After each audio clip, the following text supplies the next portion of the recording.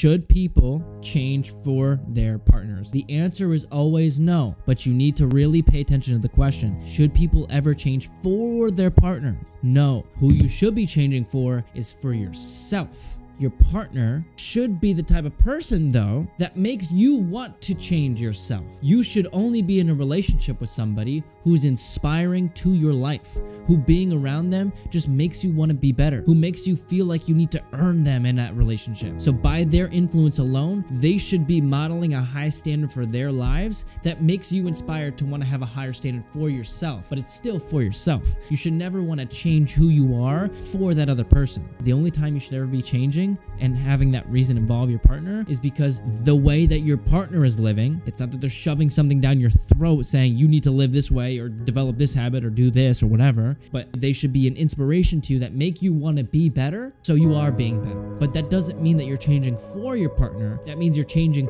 for you because of your partner. What's up, guys? Welcome back to episode, I think, 48 of the Conscious Cast, and I think 14 of the Jason Scalora Show. Today, I'm doing a collaborative episode.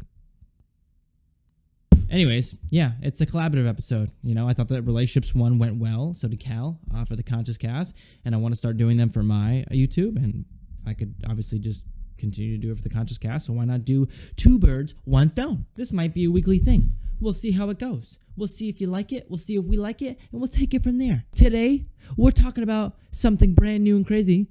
No, we're not. We're talking about relationships. Woo! Relationships. Probably something in the thumbnail probably suggested that, but we got more questions, baby. I like these a lot. I really, really, really like riffing about just whatever people are wondering, right? And I have a ton of questions from people. I sent a couple texts out. People delivered, to say the least. And if you're one of those people, thank you. I love you. You guys are weird. Okay. First set of questions. Oh, that was gross. My apologies.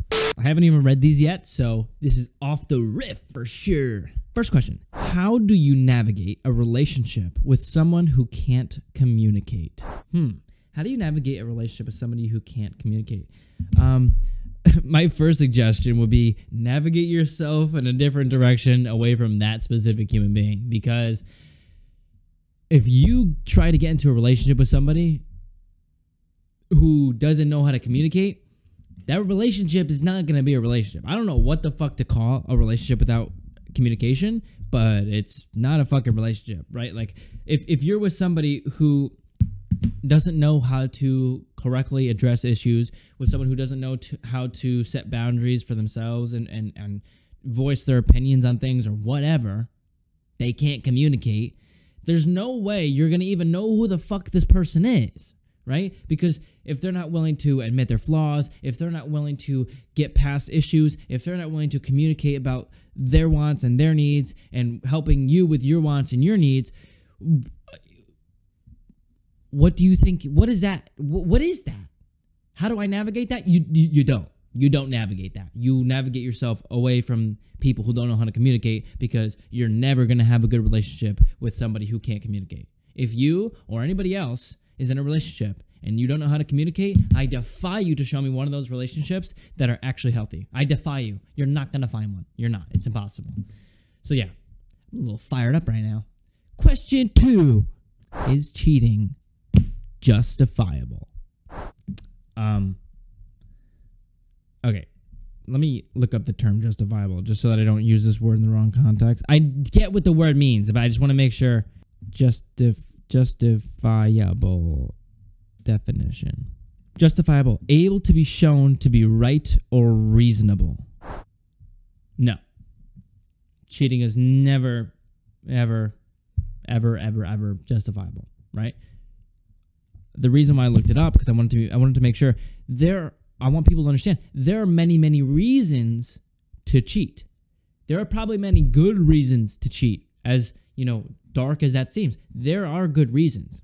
If you're in a shitty relationship with somebody, but you are so tied up. Maybe you have kids or whatever, but your relationship is going terrible. And for the sake of the kids, you don't want to get in a divorce. And so you handle it in the best way you kind of could, and you're cheating, right? I'm not advocating for cheating. My first answer is no, it's not justifiable, right? In that situation, you should have the moral and ethical structure to you, who you are as a person, to figure out a different way to meet your needs than to go and cheat on somebody, right?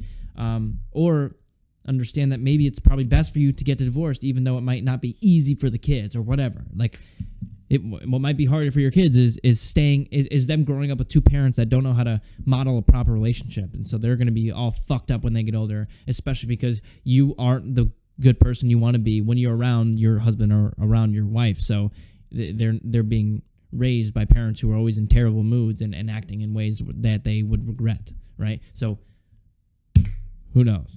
Anyways, no, it's never justifiable, right? Especially, I see this all the time with younger crowds. For me, it doesn't make any sense. It doesn't make any fucking sense, because if you are in a relationship with somebody and you feel the need to cheat, think about why. But why do you want to cheat, right? Don't try and hide the fact that you do want to cheat. It's fine. Like, don't judge yourself for wanting to. Look at why. Do you actually like / love the person you're with? Do you actually want to be with them? Do your personalities match? Do your values match? Are they not giving you enough attention? Are you not being a good enough boyfriend or girlfriend so that you would deserve that kind of attention and deserve that kind of person that's going to treat you amazing? So then you're not going to want there's not going to be a byproduct of, I feel like cheating because I'm not having my needs met by my partner. Like, there's so many things that can go into it, right? But it's never justifiable. It's never, because if you really feel that need to cheat and you want to do it so bad, right? Like, you're at the club and you're dancing with a girl, whatever, and you just feel like, fuck, dude, like, it's going to happen. I'm going to hook up with this person tonight. As shitty as it sounds, at least break up with the person beforehand. Like, even if the best that you're going to do that night is literally give them a call and say, hey, sorry, we're done, we could talk about this tomorrow, and completely ruin their night, at least you broke up with them and didn't cheat on them. Right? Because the level of damage that you can and probably are doing to someone when they trust you and then you betray their trust by doing something as severe as cheating, you're fucking them up way more than you would have if you had at least had the decency to call them and be like, hey, like, I know this is terrible and I know this is super shitty, but we're over. We're not in a relationship anymore. I'm out right now and I can't talk, but we can talk about it tomorrow. That's terrible too, right? I get that. But if it's that ingrained in your body of like, I need to cheat right now, or I need to hook up with this person tonight, I'm not going home without getting my dick wet with this bitch tonight, then at least give them something. Give them something.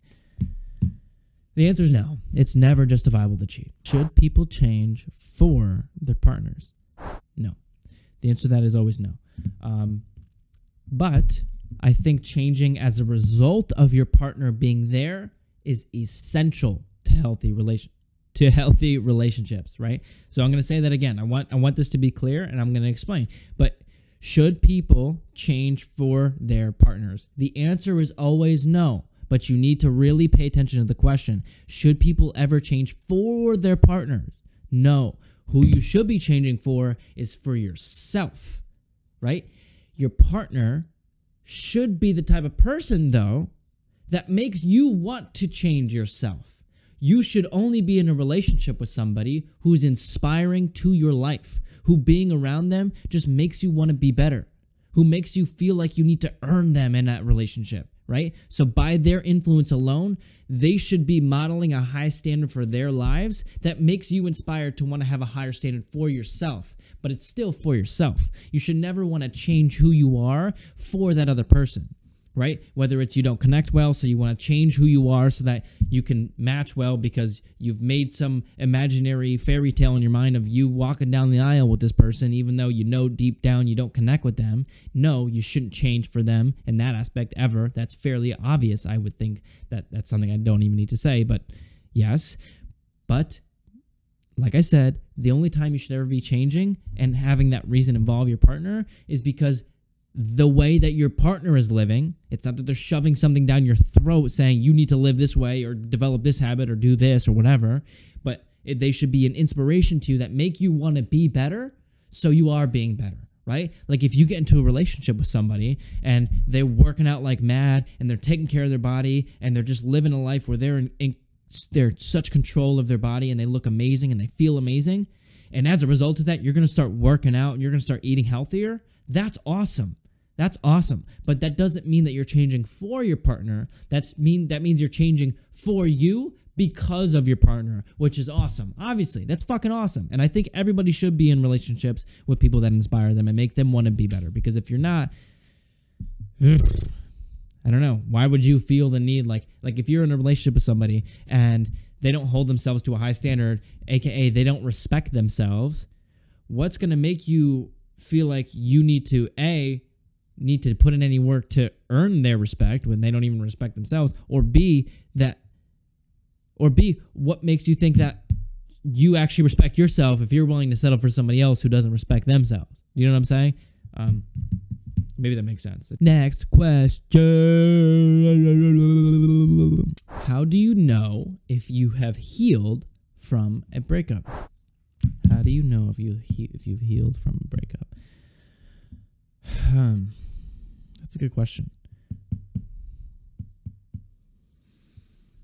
To me, it's not always a black and white answer, right? Because you got to understand what healed means, right? Where maybe a lot of times people don't define words the same, right? And what healed means to me may not be what feeling like you're healed from that relation, your ex-girlfriend or boyfriend or whatever. That our definitions might not be the same, right? So that's why that question is a little difficult. But to answer the question, how do I know if I've healed from a relationship?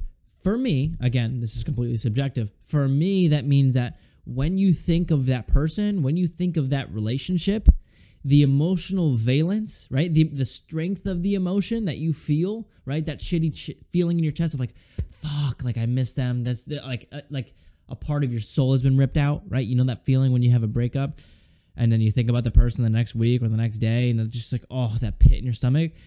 When the emotional valence of that is low enough to the point where you can talk to a new guy or a new girl and not have that feeling come up all the time when you're with them. You could focus on being present with that other person that you're maybe talking to or dating or whatever. That's when I feel like you can actually say that you're healed enough. Because a lot of times when shit happens and shit hits a fan, like you're never gonna actually fully heal from whatever it was that happened. You know, people go through a lot of fucking shit, you know, and life is fucking hard. But even though it's hard and we all have our fair share of shit that gets thrown our way, and a lot of people worse than others, doesn't mean that you shouldn't. It doesn't mean that you should hold yourself back from the beauty of life that comes when you're open and vulnerable and allow yourself to love other people and be loved from other people. Don't cheat yourself from that just because, you know, someone else has hurt you. And Jordan Peterson talks about this a lot. He says, you know that you've fully digested a life crisis. You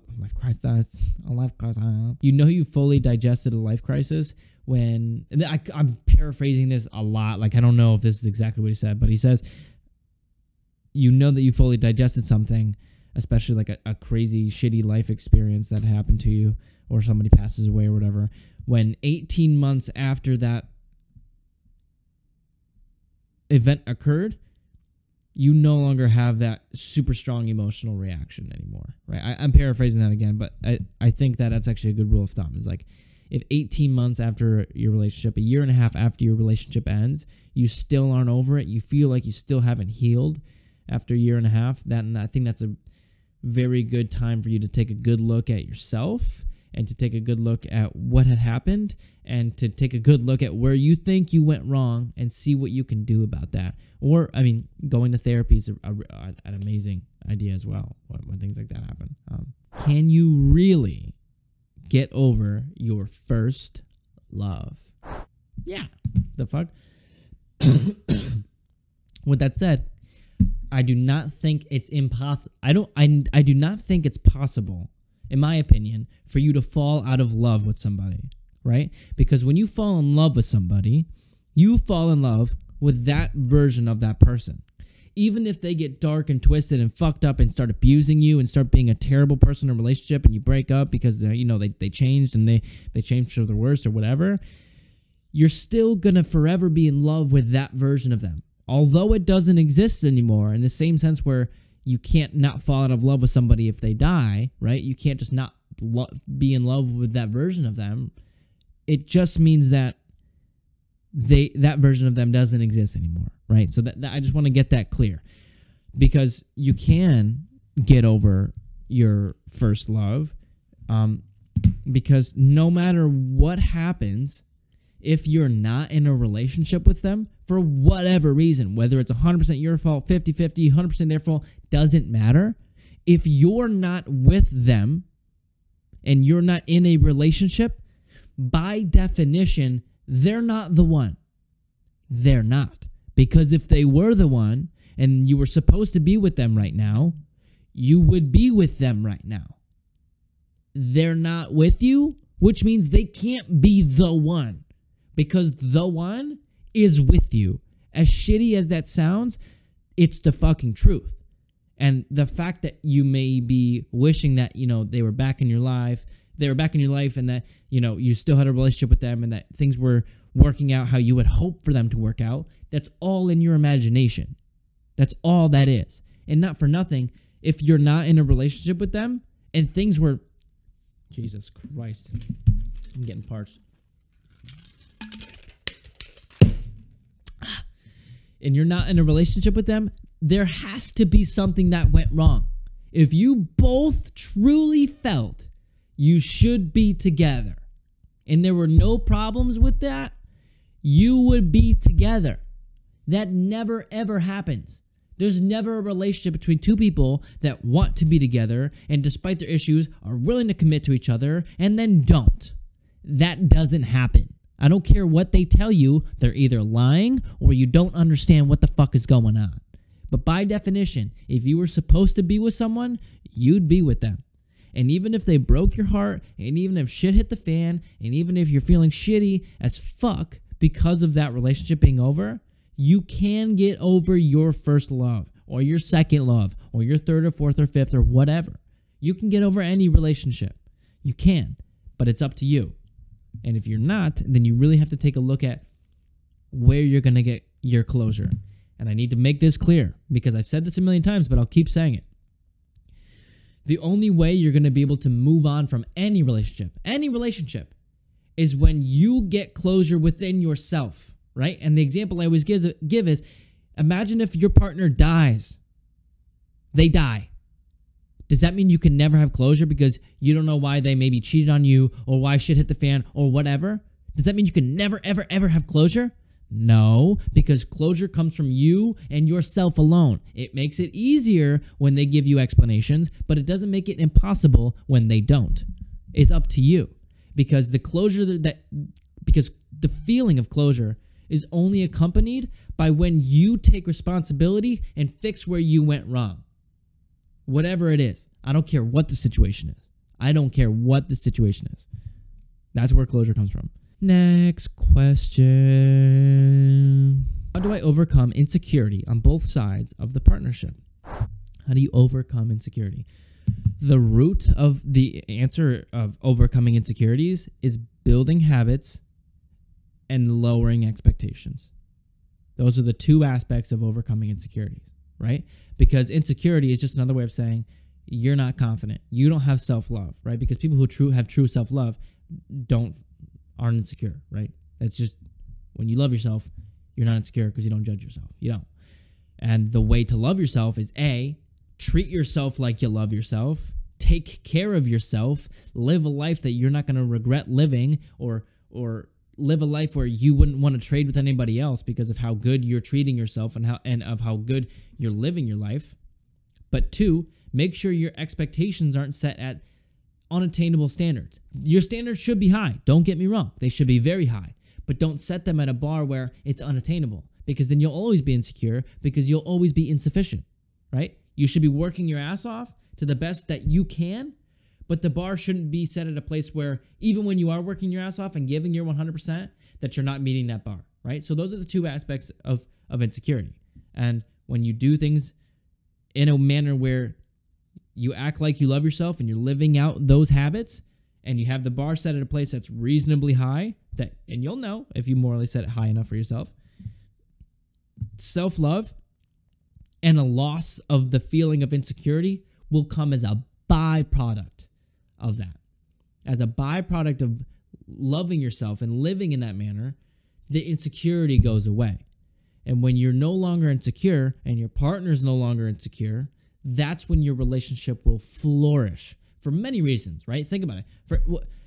If you love yourself unconditionally and you treat yourself like you love yourself and you're not insecure, those kinds of people are much more willing to admit when they're wrong.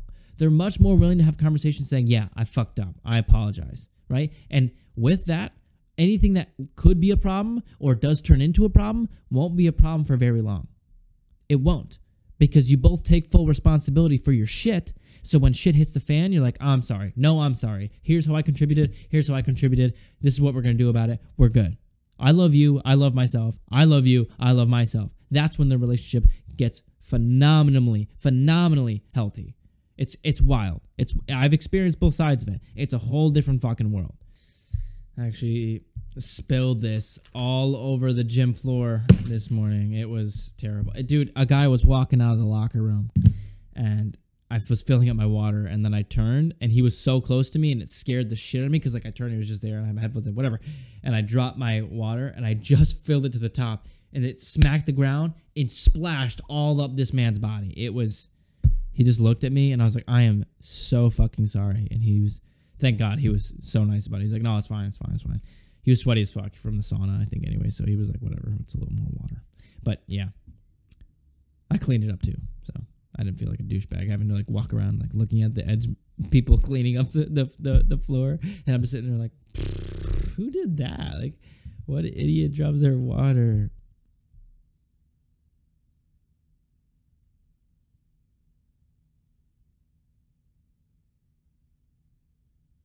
Got some other good questions.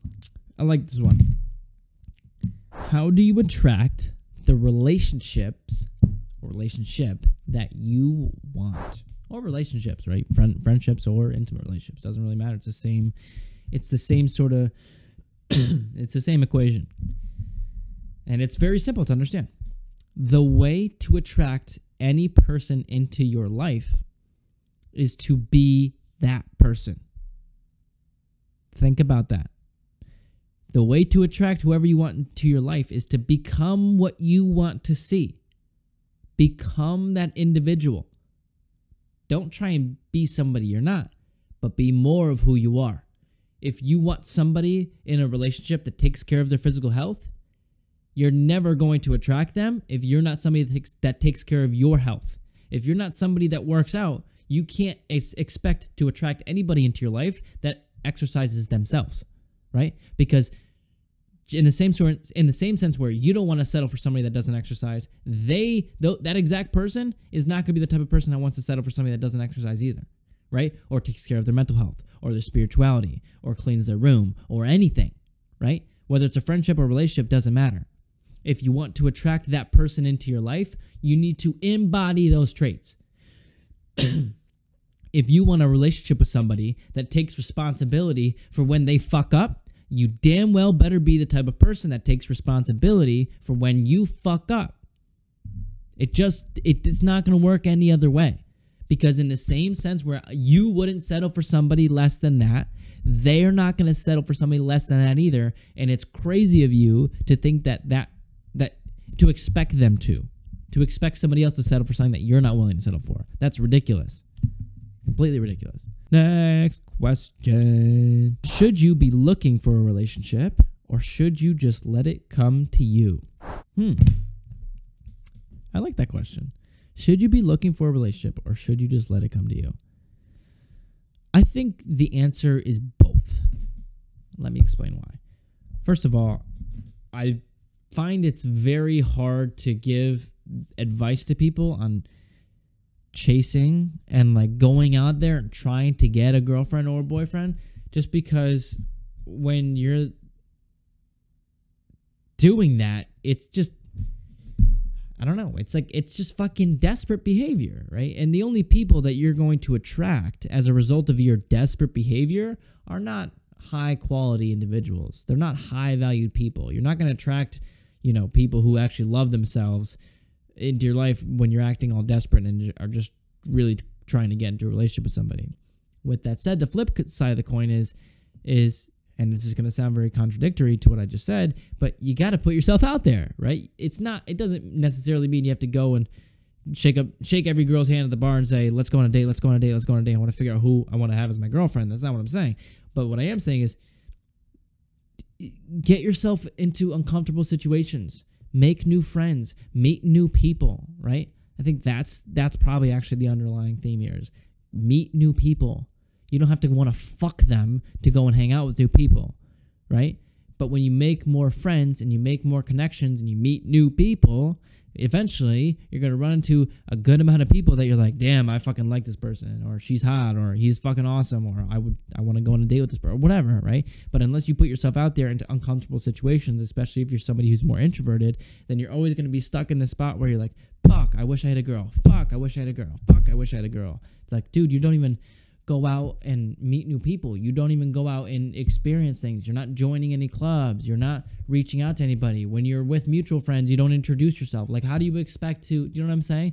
You got to attract some of that into your life by putting yourself in uncomfortable situations where you're willing to stick your neck out. And even if you're going to get rejected, at least make an effort. So there's a balance there.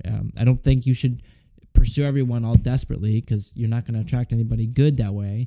But I also don't think you should kick back and say, well, the girl that's meant for me is going to, you know, just fall into my lap on some random perfect occasion like you think it works in the movies. It just doesn't work that way, at least in my opinion. Yeah, I mean, try it out. But my guess would be that's not going to turn out too hot for you. How to not be blind to red flags? Good question. On the last episode, I answered pretty much this exact question. And I gave the example that Tony Robbins gave. And he said he was on a bus and he had a map out. And he wanted to figure out who, literally it was a map. He was on the bus with a physical map. And he was talking about how he wants to figure out how to attract the perfect woman into his life, right? I think he had recently gone through a divorce and he's sitting there and he's like, fuck it. I'm going to write down every single thing I could ever want in a girl ever. And he writes on his map. And he writes down every single trait he could want. He said he wrote for like hours. And he just wrote every little thing as specific and as broad as he could possibly think of. He let his brain fully exhaust every single possible thing he could ever want in this woman, right? A woman that doesn't even exist, right? With all these traits, like from exactly how she looks physically to exactly what her personality's like to literally everything, right? And then he goes back through and he said he checked off and starred every single one of those things that were absolute make or breaks, right? And so for him, so for me, things of like I literally have it in my notebook right now. One of them is honesty, right? As cliche as that sounds, I don't care if you have every single other thing on that list, whether it's literally specific as a 5'2" blonde girl with double D boobs or what, like literally that specific. Like it doesn't matter. But you go back through, check off the things that are absolute make or breaks for you, and then have that be your list, right? Because that's the list that actually matters. Once you have that list, so do this exercise. If you're the type of person that finds yourself ignoring many red flags, do this exercise. Okay, I'm rambling a lot. I want this to be clear. I'm trying to be concise here because there's a lot of things to explain, and sometimes I'm bad at explaining. So I'm sorry. If you're the type of person that constantly ignores red flags, try this exercise. What I want you to do is take out a pen and paper and write down every single thing you could want in a partner. Everything from as broad to as specific as you can get. Whether it's I want them to be honest and trustworthy to as I want them to be 5'2" and blonde and have massive boobs or literally whatever.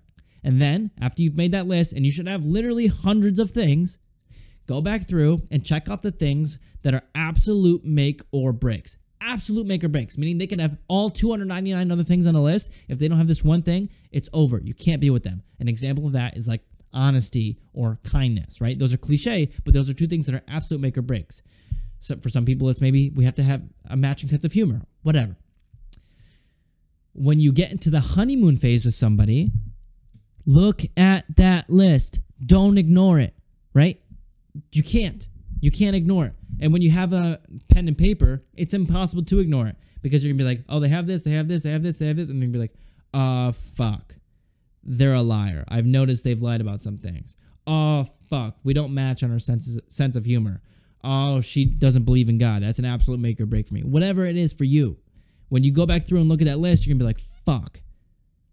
I can't get into a relationship with this person. I can't. Because at this point in time, it's too objective. You can't ignore the red flags. So when you have them written down, trust me, it will completely change the game. It's going to be annoying in the moment because, when you're in a honeymoon phase with somebody, everything seems perfect on the surface.